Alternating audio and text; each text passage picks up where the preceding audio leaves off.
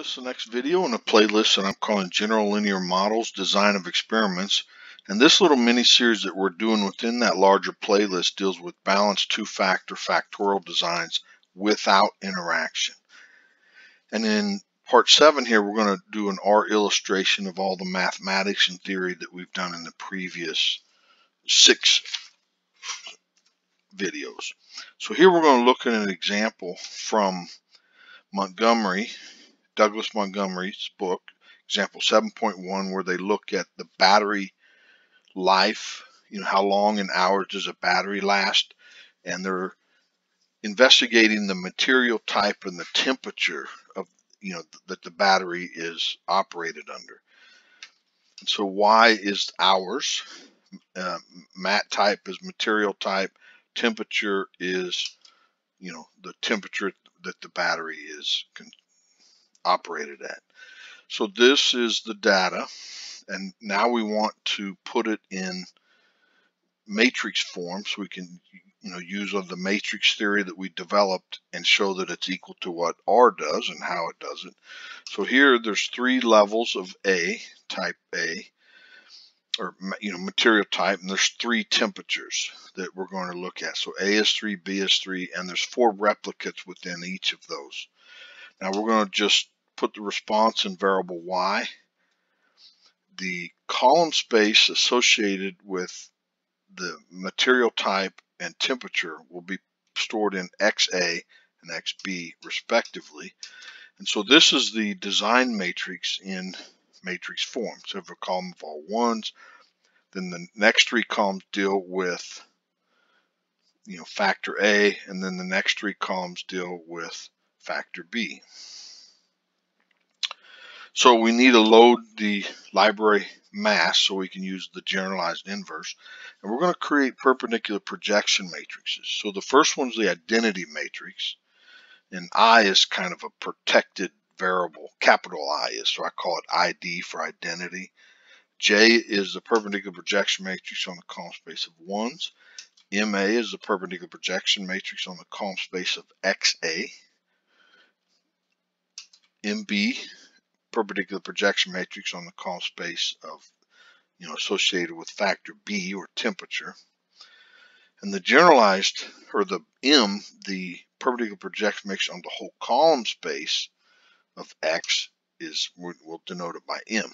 Now in the earlier videos, we showed that M has a structure of MA plus MB minus J, and to show that they're all equal, we use the all equal function, and it shows that they are. Now let's run the actual ANOVA and print out the summary. And I'm showing you 2 because we entered the variables in different orders. The first one we did material type, then temperature, and then the second model we did temperature, then material type. And why is that significant? Well, in the ANOVA table that's printed out in R, they use what's called type 1 sums of squares. And so the order absolutely matters unless you have a balanced design, which we do. And so notice that the sum of squares are equal. And in balanced designs, you can create orthogonal column spaces, and and then the sums of squares, it doesn't matter. We don't need type 1, type 2, type 3 because they're all equal. And I have a video on that called Regression Approach to ANOVA in this playlist, design, General Linear Models, Design of Experiments. So here to create or to reproduce these sums of squares using the matrices that we just created, we'll look at the sum of squares for A, which is 10, 6, 8, 3, or but the 0.7 rounds it to 0.4, which is what's exactly in the model. Sum of squares for temperature is 39, 119, so it's the same. Sum of squares air is the same, and the total is just the addition of those. Now the total's not, they don't include it in this table, but to show you that the sum of squares total is partitioned in the sum of squares for material type, temperature, and then air, we use the all equal function and show that they are. Now this one, MA times Y, I want to show you the structure of this variable. So they call it the mean for treatment A, or factor A. And notice it's constant, a constant 108 and then a constant 125. And what that represents are the means of each material type, right? 125, 108, 83, and those are the means. So it's in a very specific structure. And I'm going to point you back to the videos, the earlier videos in this mini series that we did. Now here's the structure of M beta times Y. Here are the means. 64 is the same, 107 is the same, 104 is the same, and then that group is repeated A times. And in this example, there A is 3, so it's repeated A, 3 times. The grand mean, J times Y, is just a constant vector with the grand mean in it, and that's what's called the grand mean vector. Now let's look at the degrees of freedom associated with these sums of squares. Now I want to reprint out the ANOVA table so we don't have to keep scrolling back to what it was.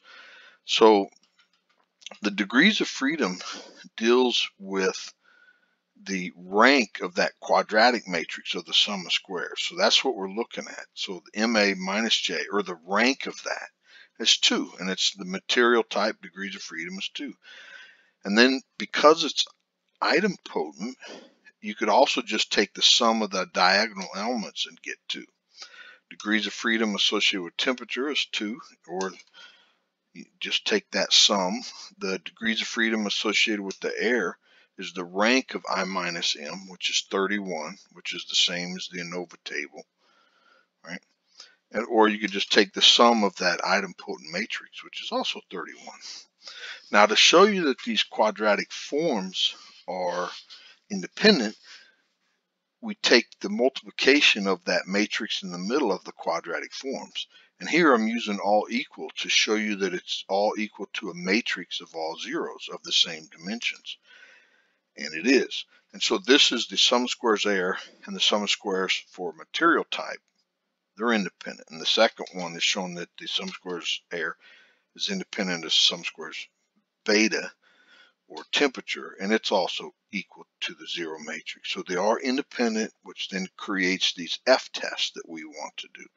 So let's again print out the ANOVA table, and to calculate the mean squared errors, we take the sum of squares divided by degrees of freedom, and so that's 5342, which is mean square for material type, or type A.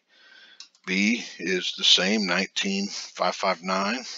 Mean squared error is 898, which is the same as in the analysis table.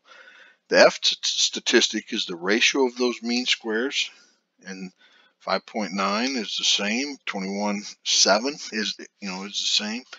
Now the p-value is you take that F value, the test statistic, and calculate the area in the tail, which is what we do here, and that's the same, 0.00651. And this is the same.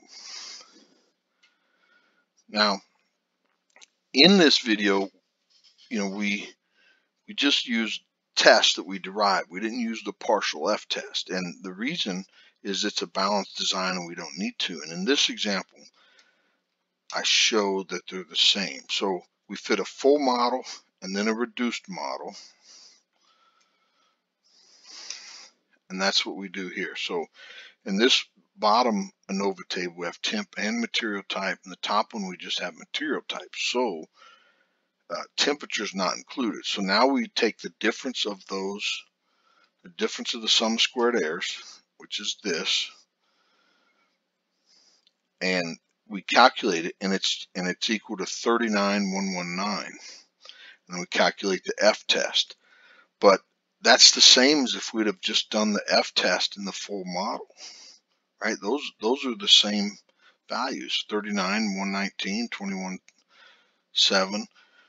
They're the same, and that's because the columns are orthogonal. And we can do that in this example here, where we leave out material type, and then we use the partial F test, which is the difference of the sum of squared errors, and we see that that is the same as if we had just used the F test in the full model.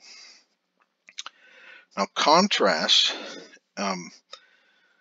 And I highly recommend you go back to a little 4-part mini-series in this big playlist of design of experiments to show this. Now, to show that this linear combination is estimable, we take it times the generalized inverse of x transpose x times x transpose x. And if we get this linear combination back, then that's an estimable linear combination of the beta parameters.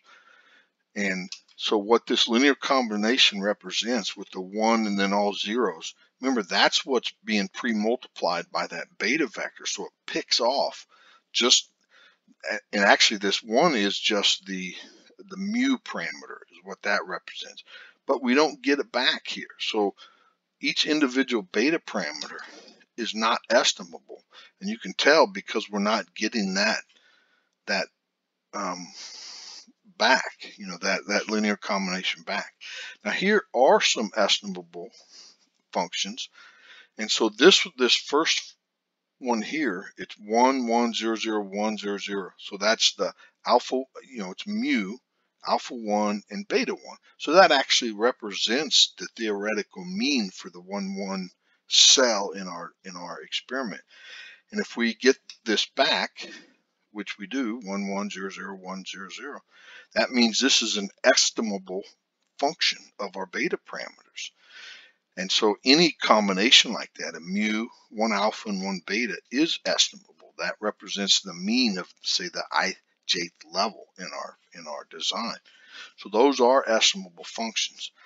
Now to create contrast, treatment contrast, we create a linear combination of just the alphas. And so we have 1/2 minus 1 1/2.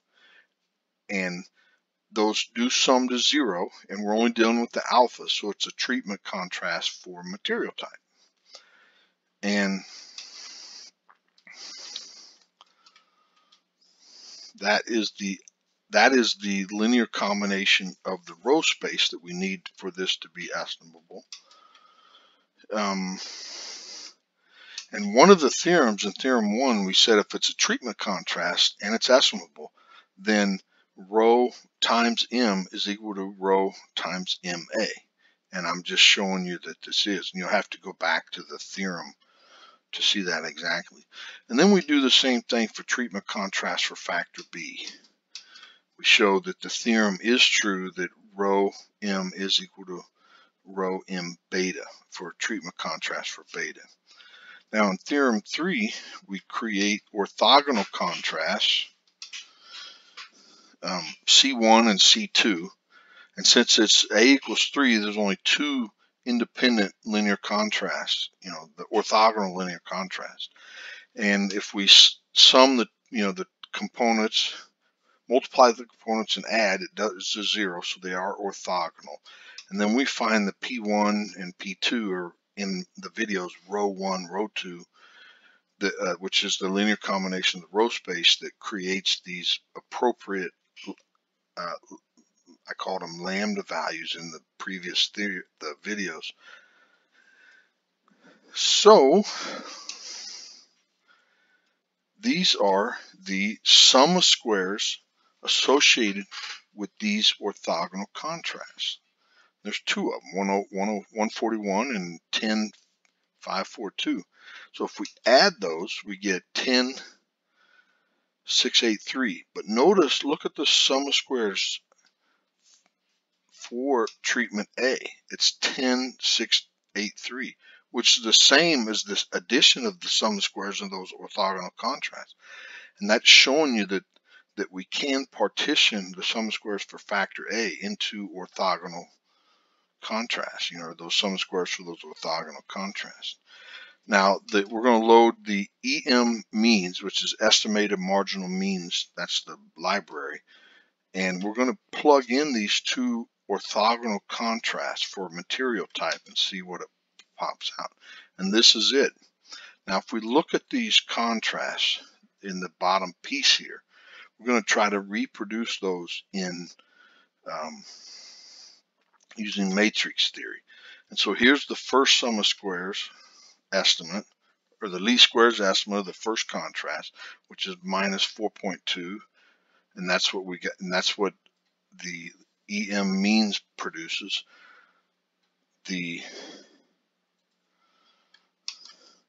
could also produce it this way, row. So what the first one was, is C1 is that linear combination of the least squares estimate for beta. So that's what this highlighted represents.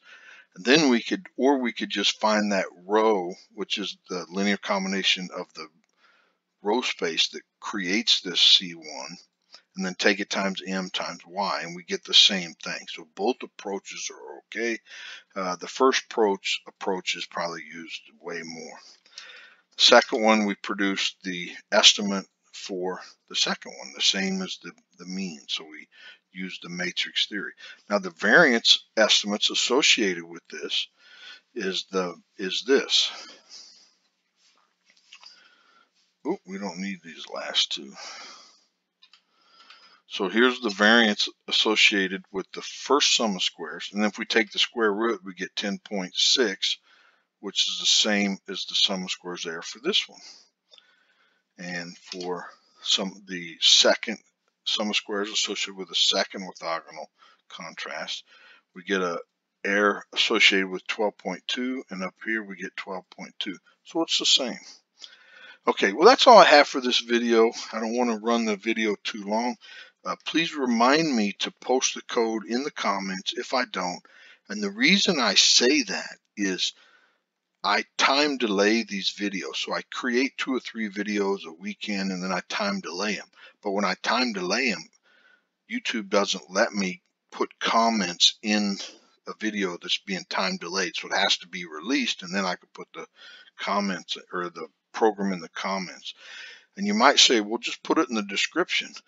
Well, the description doesn't allow me to use these funky symbols like the arrow and stuff like that, and so I can't put it in the description. Otherwise, it's not a true R program. All right, so I hope you like this. I sure did.